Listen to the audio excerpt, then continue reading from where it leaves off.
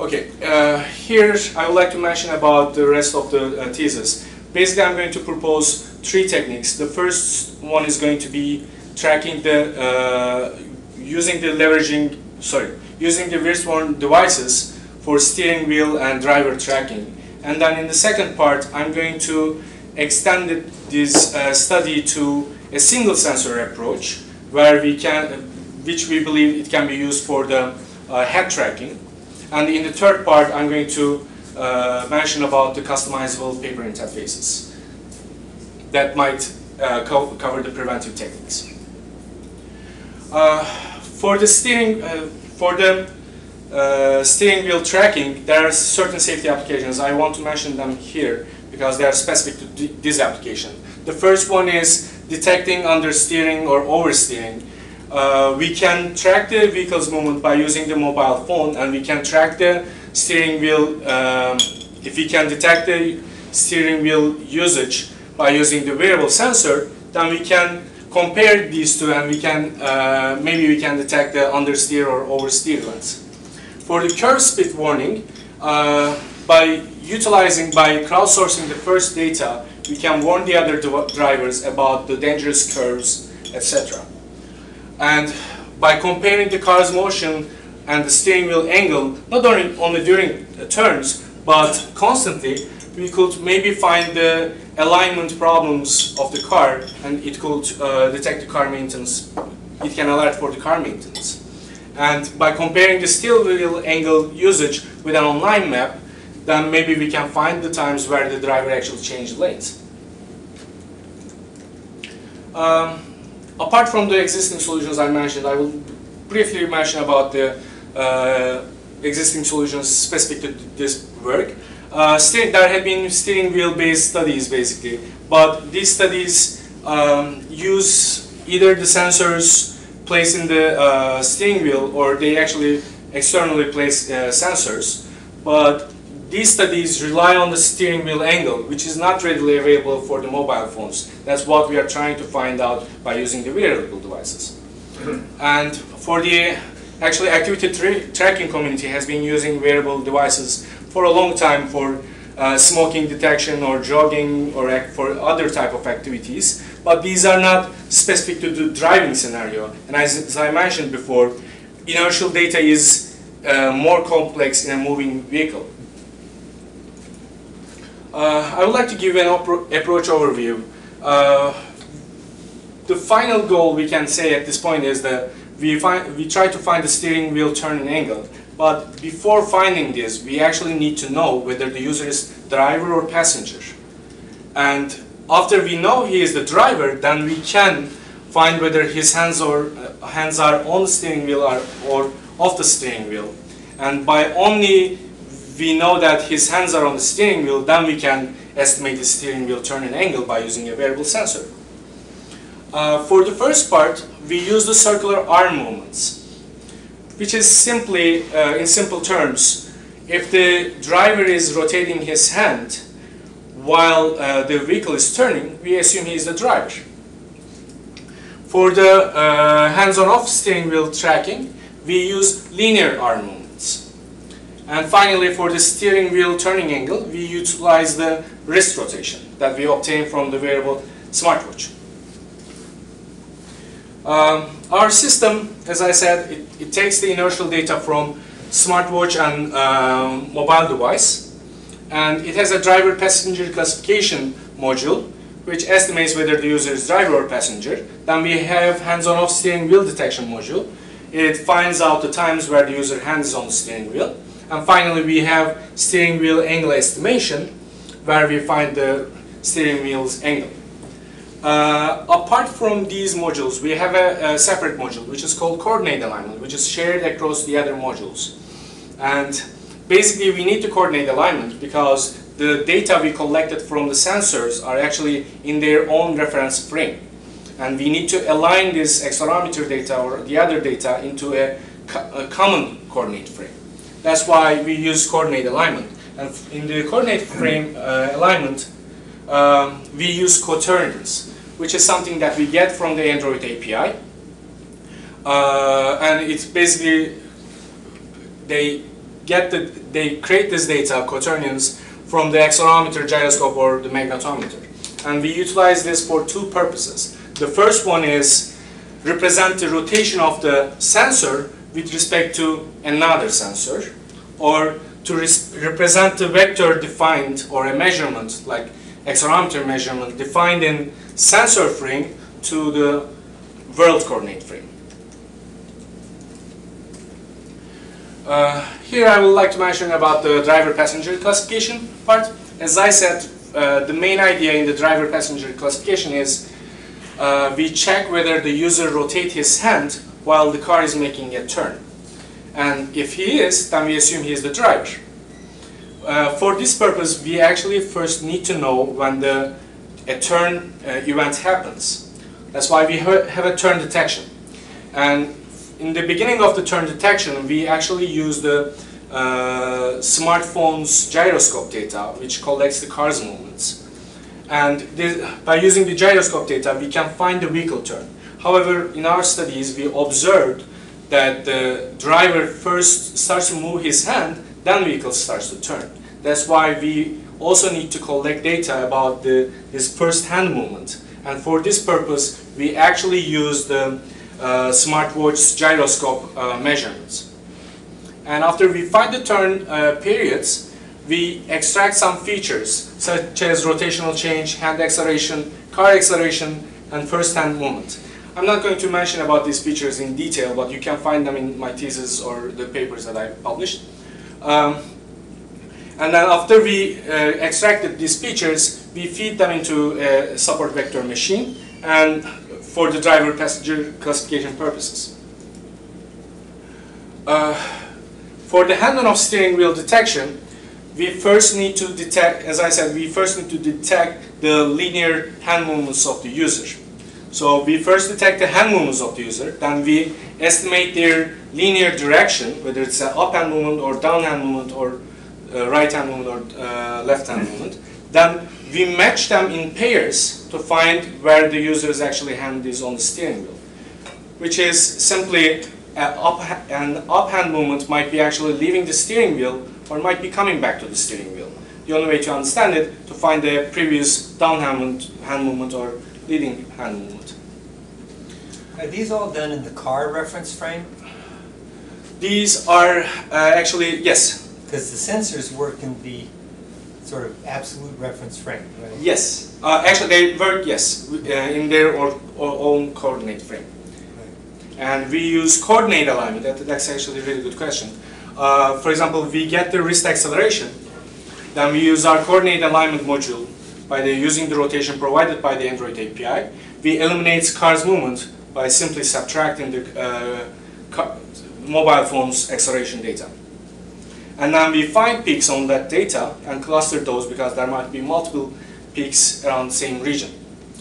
But if you're turning a corner, the reference frame of where the car reference frame is different, as you said, between the inboard and the outboard side of the turn, right? Well, it is, yes, that's right. So you have a different acceleration as you go around a corner. The inside is going to have a different acceleration than the outside. That's true, but the thing is, it is always taken for the car's coordinate frame, it will be stable. It's not with respect to Earth's coordinate frame. For the Earth's coordinate frame, it will be rotating. I just wonder how you subtract it off, because it depends on whether the car is going straight or turning also. At this point, it's actually, we would like to subtract all the car's movement, because in the wearable device, we see the car's movement, related movements, and we also see the hands movement related. So by rotating, by using the coordinate alignment, we get the values in the car's coordinate frame. Okay. And then we estimate the direction of the hand movement.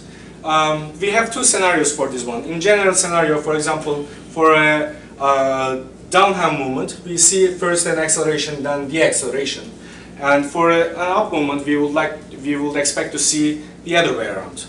But this is the general scenario. But we also observed for the up hand movement, sometimes we miss the second peak.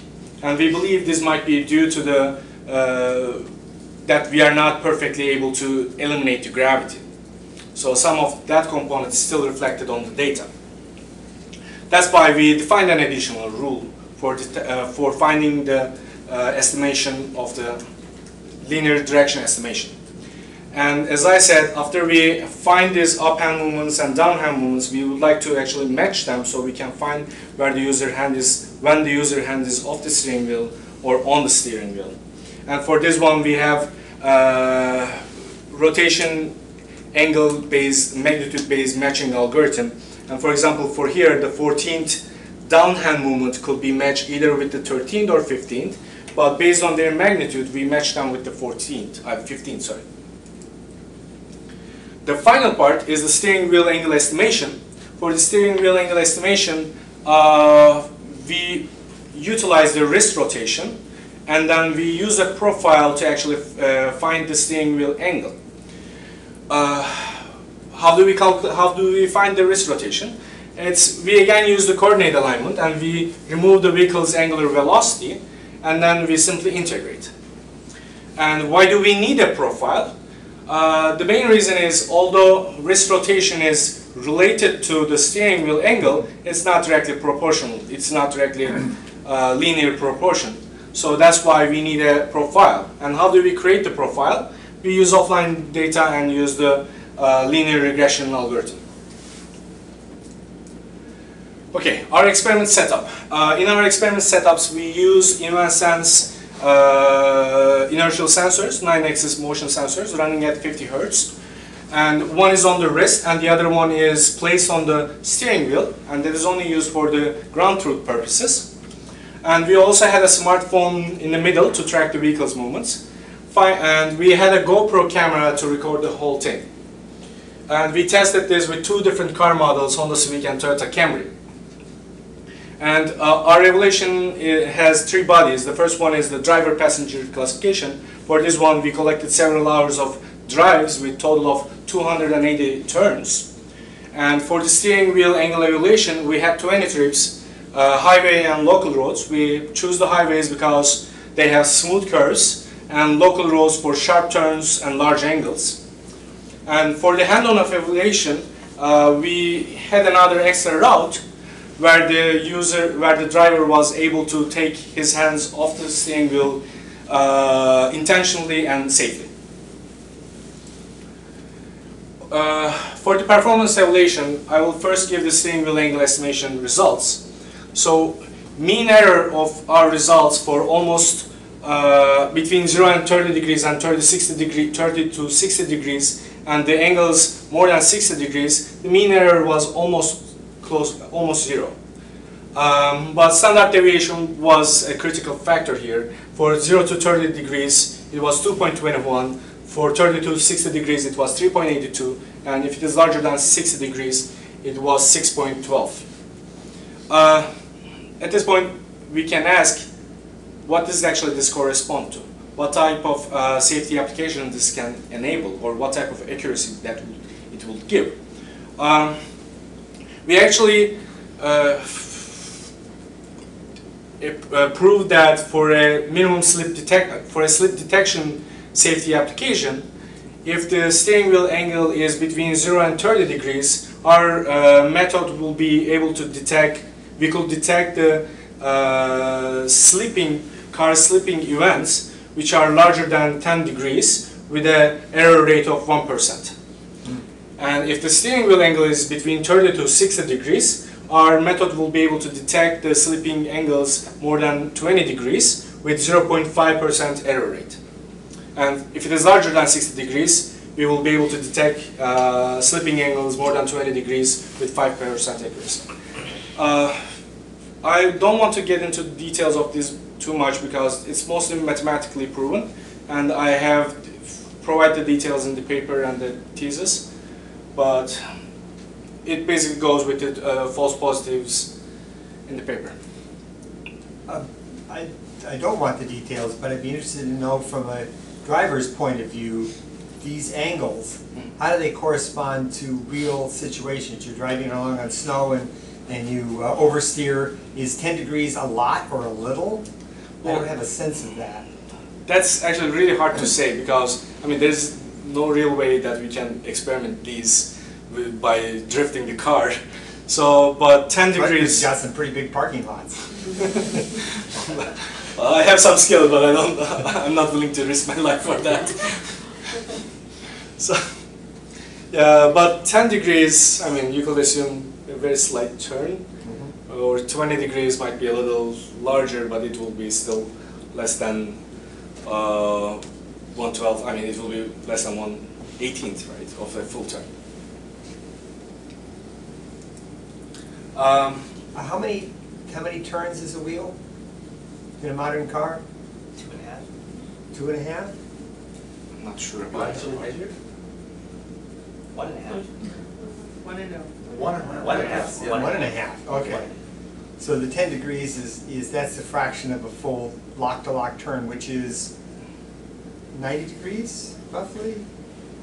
It also depends your speed too. Yeah. No, the wheel goes lock to lock 10 degrees is from a lot. something like 45 degrees to 45 degrees. So it's about a 90 degree. That's something I was trying to get a sense of what the accuracy is in terms of percentage of your full range motion. Okay. But I mean, there's also, I mean, for the full lag, it probably does not change, but based on the Ackermann geometry, from car to car, actually, how much they rotate might change. It's not a linear matching as far as I know, but I'm not quite sure at this level. For the hand-on steering wheel detection, our system was able to achieve 99.9% true positive rate and 89.2% true negative rate. But it was in terms of the duration, and duration might be a little misleading in this type of studies. That's why we also evaluated in terms of the hands-on off events. And our algorithm was, in overall, achieved 89% true negative rate, and it got less than 10.5% false negative rate. And we also tested different type of hand movements, such as when the hand goes to leg, or when it goes to armrest, or it goes to sun visor. We have seen that when the hand goes to sun visor, the performance performance actually drops to 81%. And we believe this might be still due to that we are not perfectly eliminating the gravity. That might be the case because it's going against the gravity. For turn detection part, actually for our limited data set, we did not find any false positives. And for the driver passenger classification, our total overall accuracy was around 98.9% accuracy. And we also tested for different driver habits, and we saw that when the driver is actually eating, the accuracy drops, and we believe this might be because the driver is actually making a lot of rotational hand movements, and the vehicle thinks, and the approach thinks that he's rotating his hand. Okay, that was the first part, and at this point I actually decided to use the same techniques for the head tracking approach. But it turned out to be, it wasn't a really good application. I mean, it wasn't really applicable to that case, and I will mention why it is the case.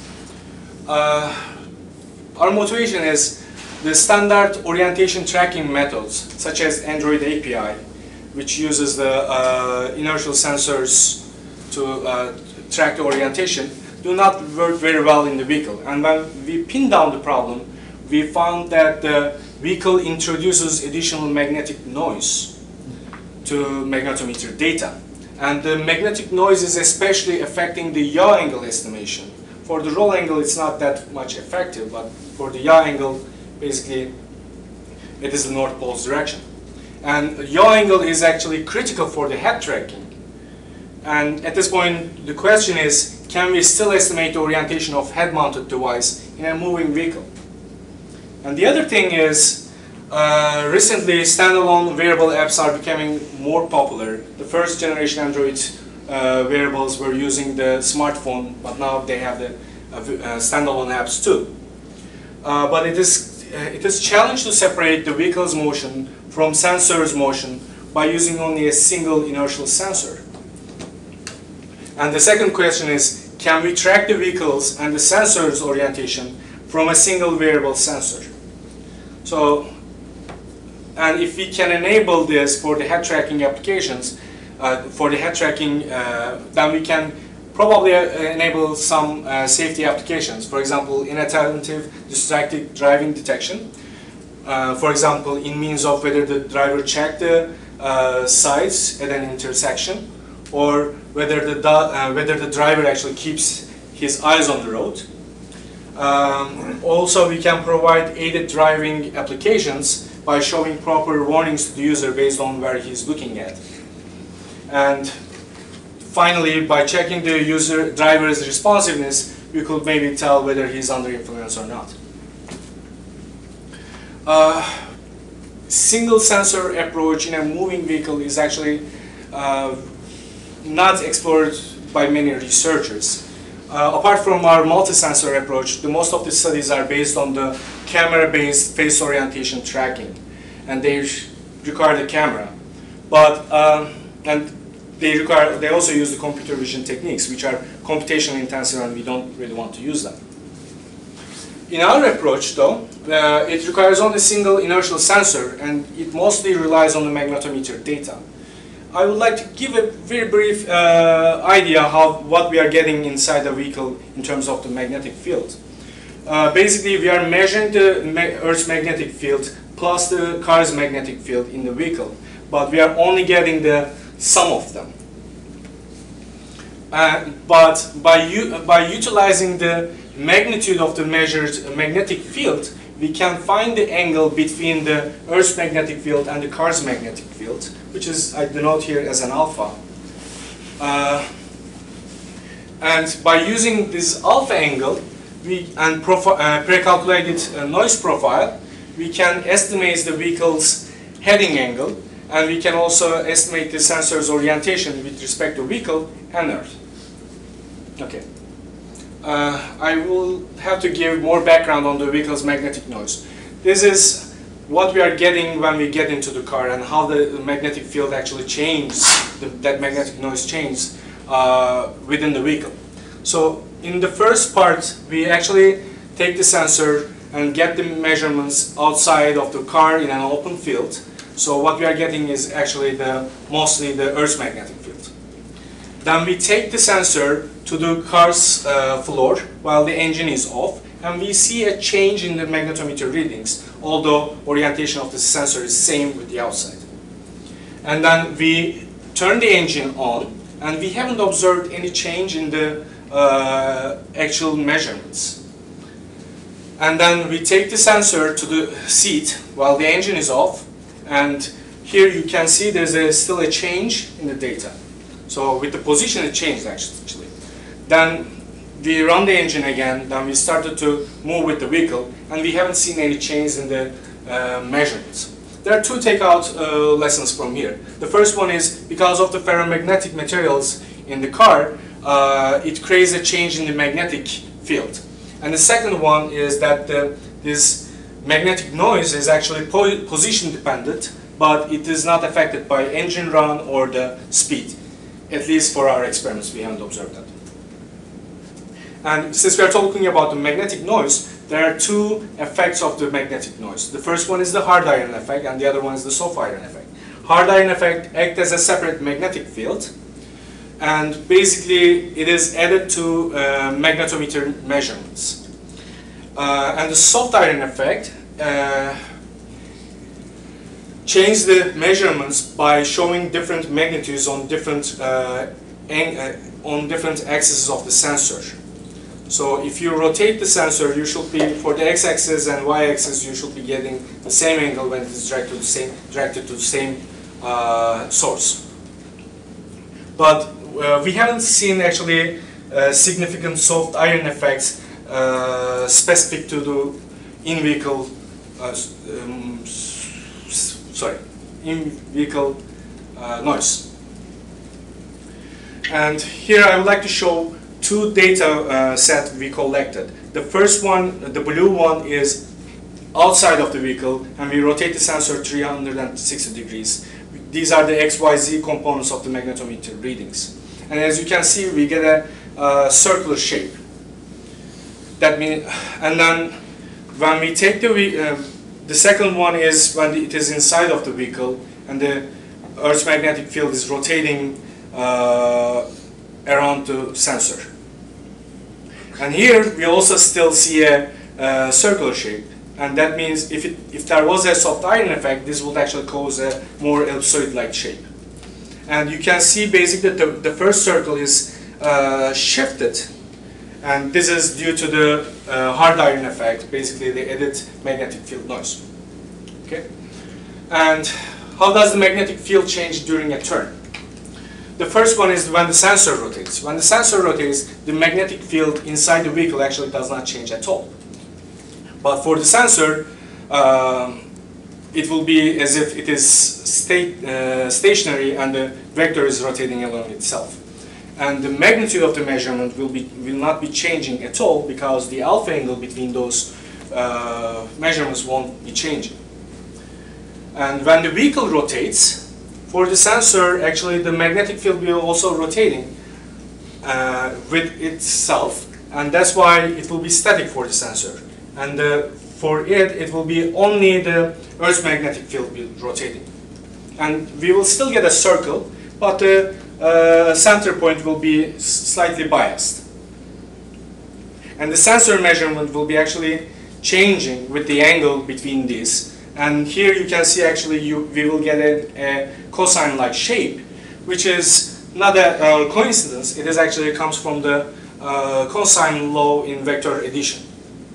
And when we take this into 3D, for the first one we will actually get data points on a sphere. For the second part, we are going to get a circle on the base of a cone, where the apex is actually the car's magnetic field, because it is the bias. And that cone is, for us, important. Okay, so one more slide. Let me give a brief intro about for our system design. We use the sensors, accelerometer, gyroscope, magnetometer data, and we have a vehicle magnetic field profiler. And by using this profile and the vehicle's the sensor data we get, we estimate this vehicle's heading angle. Then we use in-vehicle sensor rotation estimation to find the sensor's rotation with respect to car, and we also find the sensor's rotation with respect to Earth. Let me first introduce the vehicle magnetic field profiling. Basically, for this part, we can see it as a calibration. For a specific point, we need to make a 360-degree car turn, and we use this data to profile the magnetic noise inside the vehicle.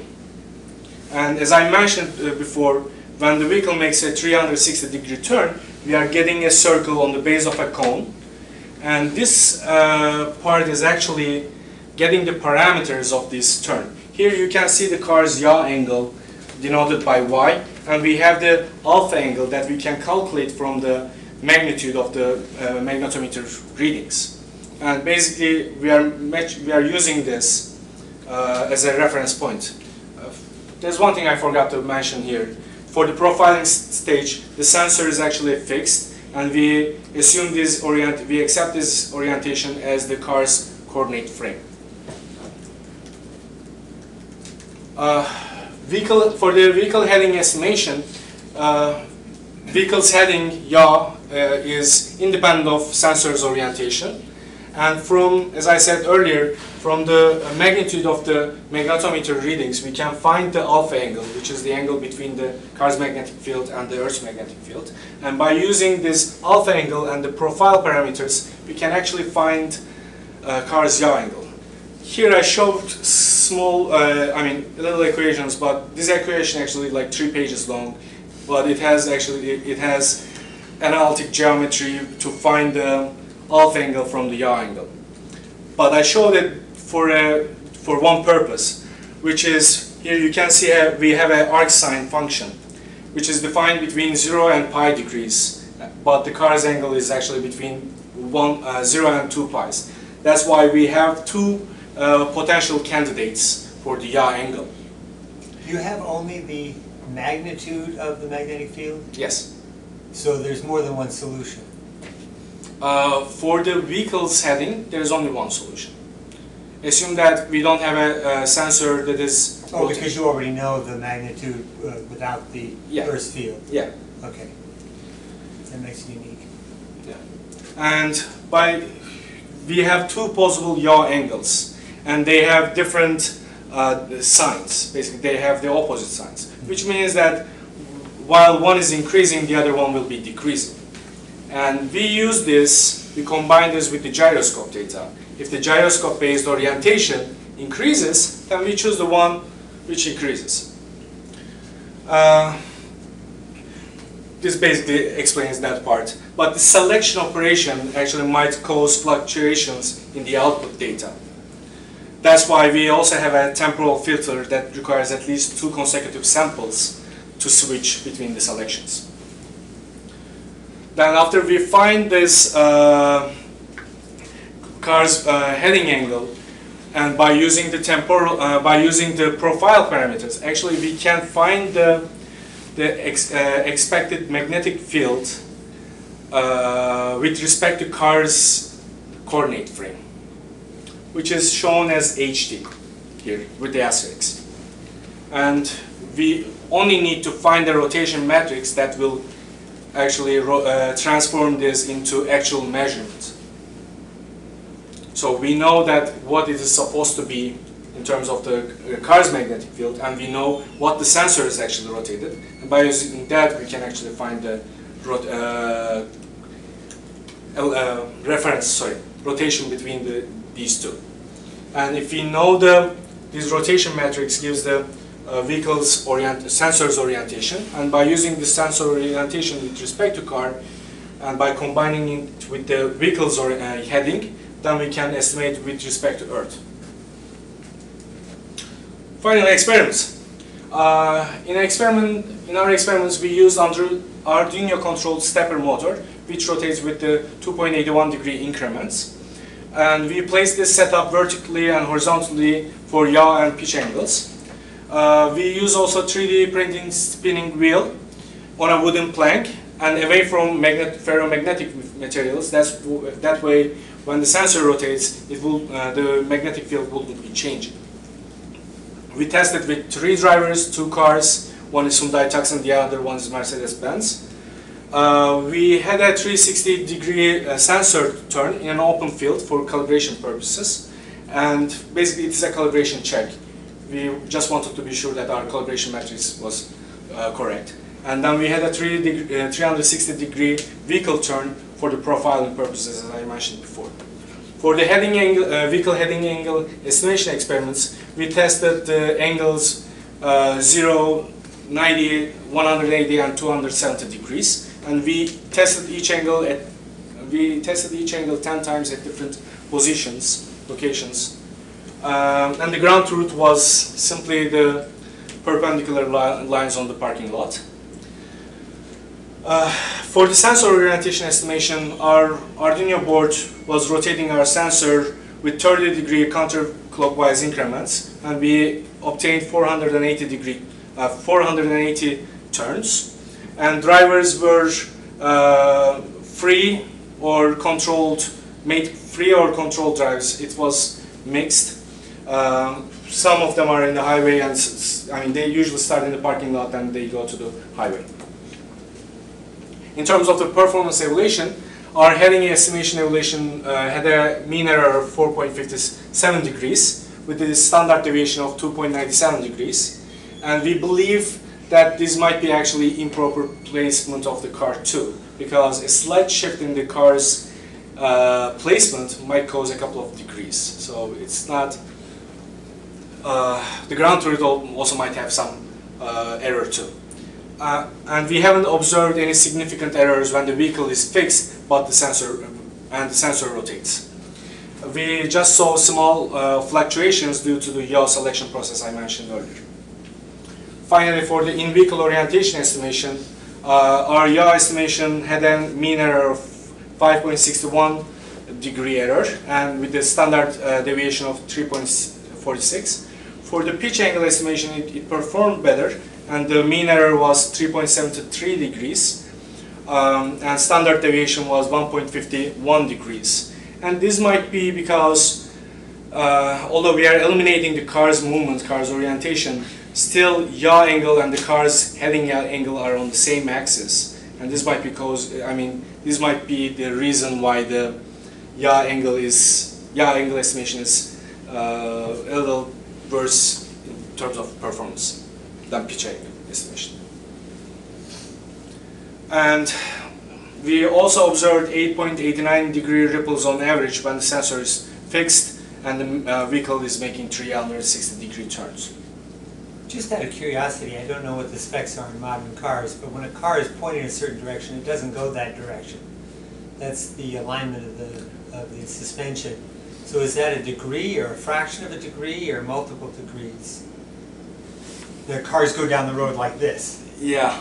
Right? Well, does every car, I don't know the well, it has to, right? specs of it, four because independent wheels, so it's going to do something like this. Question is, what's that angle relative to the dimensions you measured? I believe it is supposed to be within certain angles, right. Otherwise the car needs an alignment. Exactly. So my question was, is that what is the specs? 1 degree or a tenth of a degree? I have no idea. I suspect it's more like a degree.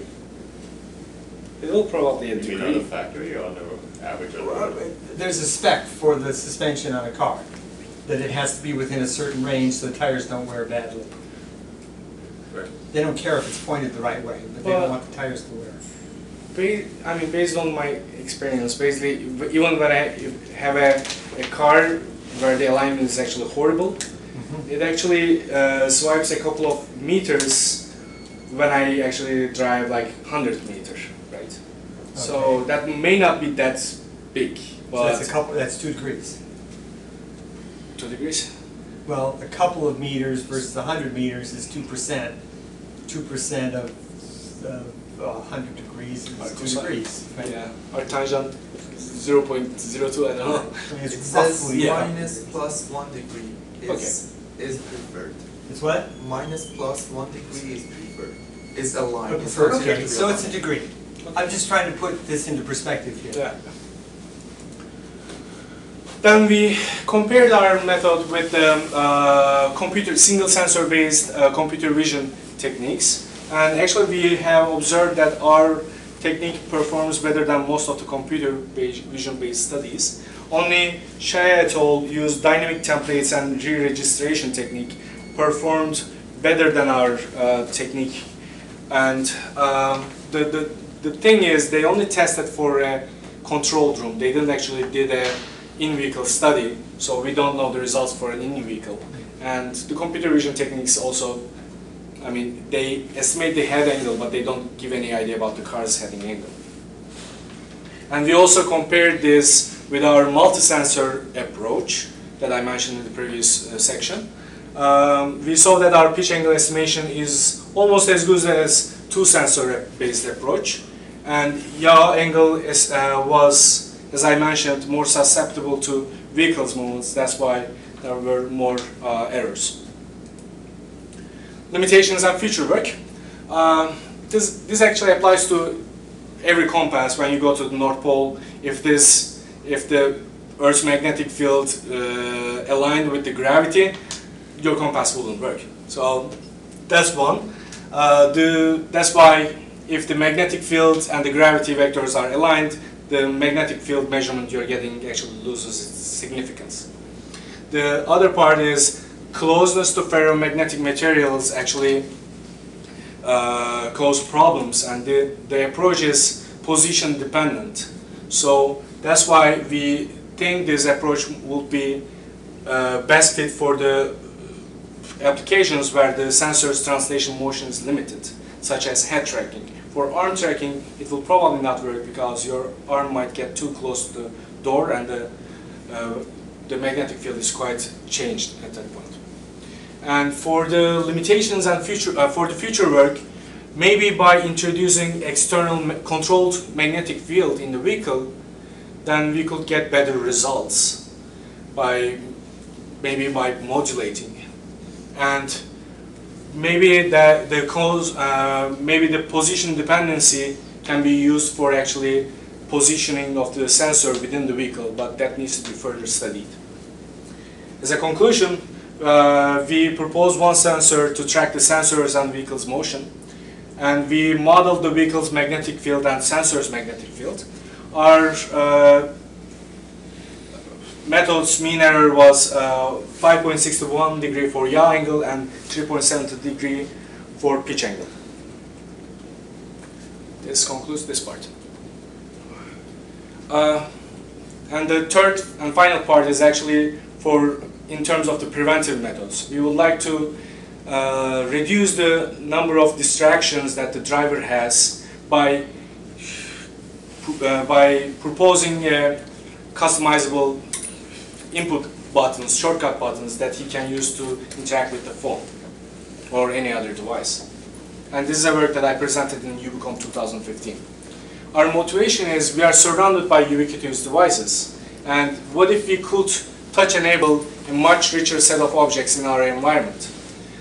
Just like the 3D printing led to enormous creativity in creating objects, if we can simplify creating these interfaces, could people use it for safer interaction with mobile devices, or maybe outside of the vehicle for other interaction purposes? Maybe they could use it, they could stick it onto their steering wheel, and they could, instead of navigating to home by using their smartphone, they could just press a button. And they could have other functions too. There are a couple of challenges for these interfaces. The first one is they need to be customizable for different applications, and they should be accommodating various number of touch points, and they should be easily produced. They shouldn't require any hardware knowledge or even software knowledge, and they should be low cost so they could be used by many people. There are existing solutions in that field too. The first set is the projection and camera-based systems, where the device actually keeps track of the fingers. And there had been audio sensing, where they fingerprint the audio environment, and there had been wearable keyboards. But all these approaches actually requires careful setup, and if anything changes in the setup, it needs to be reset. And there had been conductive in-phase solutions, which our approach is also in this category. The first research was by resistive graphs. For this one, actually, they required multiple layers of printing, and that's why it was harder to create these interfaces. The other one was PrintSense, which is very interesting. They actually not only detected the touch events, and they detected other type of sensor data, such as the proximity, etc. But they require a large number of GPIO lines, and every time you want to customize an interface, you need to come up with a different design. There had been circuit stickers. This is easy to produce, but they require extra components on the paper and for extra touch points. In our approach, we have a custom printable interface that the user can print, and we have an external readout device, and only necessary traces are actually printed on the paper, and it can be printed in a single layer. All the other components are on external readout device, and we introduce a resistive polarity switching technique, which enables us to change the layout and the number of touch points without modifying the clip-like device and the interface. So you can just change the paper and you can use it for any design. Here's an example design process. Basically, you go to a software and lay out your design in the way you wish, and then you print it out from an inkjet printer by using commercially available conductive ink.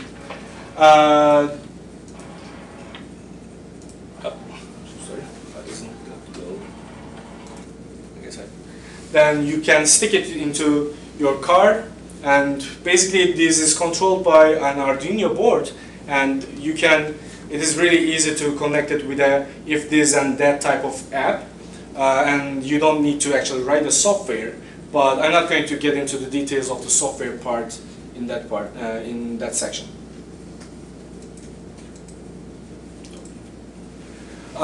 Let's move to our design goals from our challenges. Our first design goal is it needs to be single layer and it shouldn't require any mounting of circuit components. It should be accommodating multiple touch points and it should be easy to connect. In our approach, we have a paper interface that can be printed on a plain photograph paper, which is flexible and very cheap, and it can be printed in a single layer printing, and all the external components are in a small external attachable device, and it has an interface to connect the device to the paper, and that device and the interface doesn't have to be changed based on your design. Let me give a brief idea about our paper circuit. Let's get into the details here. On top we have a voltage divider circuit. Although this is conductive ink, it has a higher resistance than the copper trace.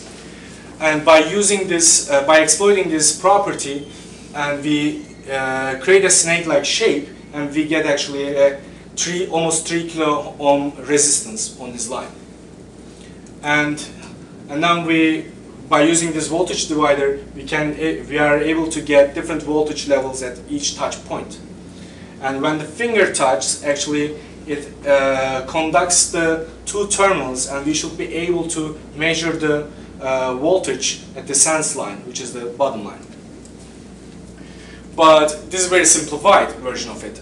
If we know the finger resistance in this circuit, it will be really easy to find which key the user is pressing. But finger resistance actually depends on various factors, and it varies a lot. For example, here, two different touch points pressed 3 times, and you can see we get the similar level of voltage measurements. And that's why we need to measure the skin resistance, which is a very hard task because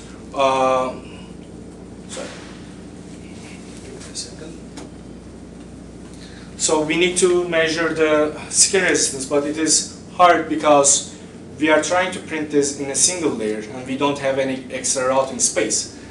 That's why we decided to use the same circuit, and we introduced polarity switching technique. Simply by changing the voltage that we apply to the voltage divider,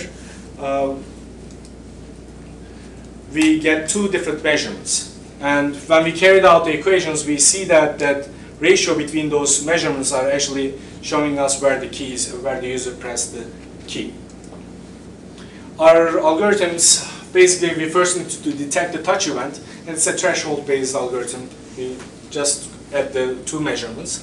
And for the touch point recognition, we get the ratio of the voltage readings and estimate the touch point. And then there might be fluctuations in the data. That's why we have a temporal filter. And there is one part I need to mention, which is the calibration stage. Although the conductive ink has resistive property, it doesn't have uniform resistance. So we don't know the voltage levels that we will get at the design time. That's why we need to calibrate it. And the calibration step is only done once after the circuit is printed and dried out. There are a couple of assumptions we do here. The first one is we assume that finger acts purely as a resistor, which is not true. There's actually a phenomenon called AC hum. Basically, your body acts as an antenna, and you will be introducing voltage to the circuit, which will be at 60 Hz.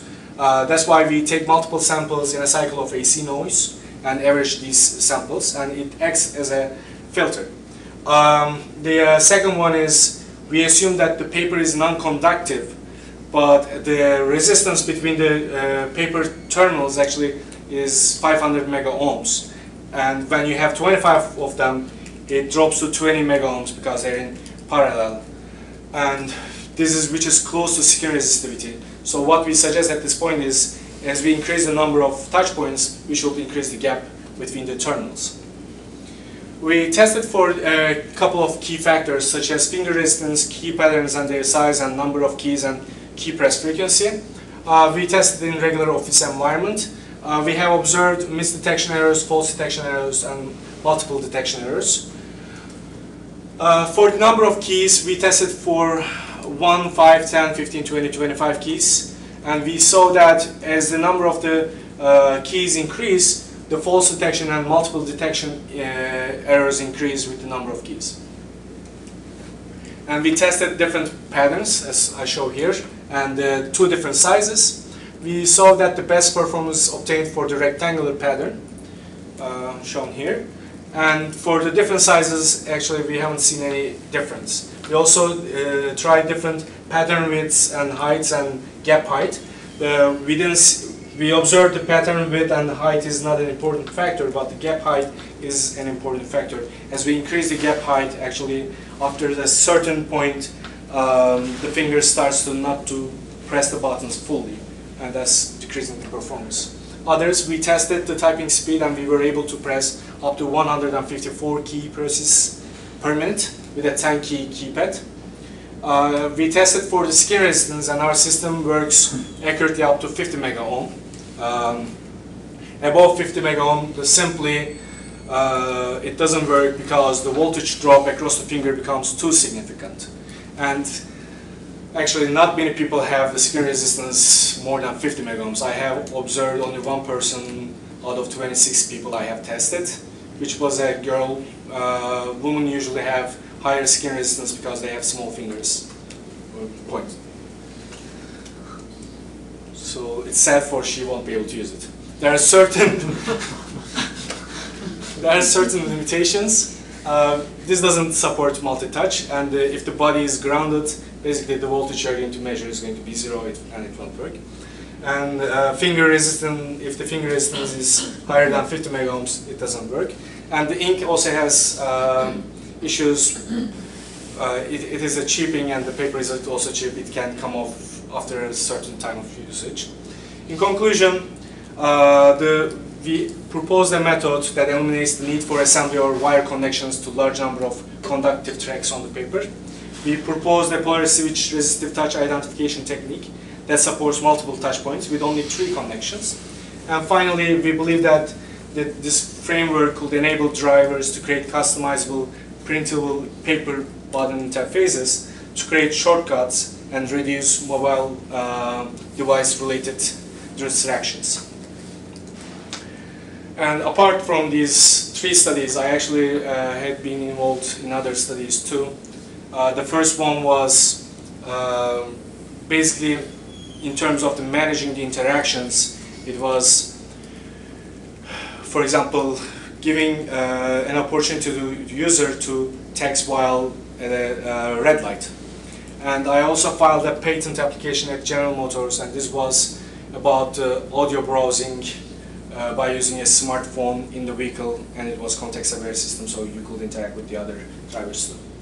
So these are the input and output mechanisms that I suggest for the preventive techniques.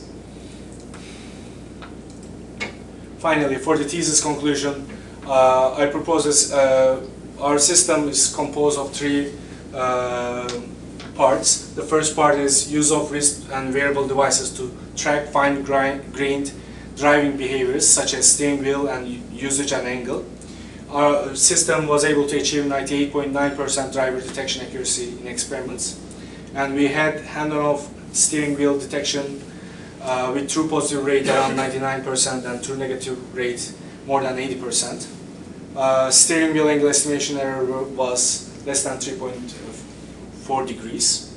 In the second part, we extended our work to cover the head tracking applications and by using only single sensor. And in our studies, single sensor to find the vehicle heading and sensor orientation. Our mean error for the yaw angle of the sensor was 5.61 degrees and 3.73 degrees for pitch angle. And we believe this is especially suitable for head tracking applications where the translational motion is limited. Finally, we propose a customizable printable paper interface to reduce the mobile device usage-related distractions. And our accuracy was about 99% up to 10 touch points and above 90% with 15 touch points. And these are the list of the publications that I have published during my PhD education. And I would like to take this opportunity to thank people, especially my advisor, Marco Gurtasar. He was such a role model for me. And I mean, he changed my PhD education completely. Mohammed knows this best, I guess. And I would like to thank Dissertation Committee too for their suggestions and their help all these years. And I would like to thank the advisors of Guardian Angels, Professor Ying Chen, Yan Wen, and Richard Martin. I would like to also thank Professor Richard Howard, not only because of being in my committee, but also always being here when I need his knowledge. I also want to thank my co-authors, especially Luyang Liu, Hongyu Lee, and also my friends from my previous lab, Pearl Padney and Hari. Also my friends here, Mohammed, Bin, Viet, Görkem, Shubham, who are not here anymore, Ines and Musab, Ali, and Dragoslav. And finally, I would like to thank the, sorry, not finally, WinLab family and EC department I would like to thank. Finally, my family and friends, Kenneth Lippman, Gülşah Şenol, my girlfriend, Zeynep and Orhan Karataş, my sister and my dad, my mom, Ayten Gürbüz. And I would like to dedicate this work to Mustafa Kemal Atatürk and Oktay Sinanoğlu. Thank you.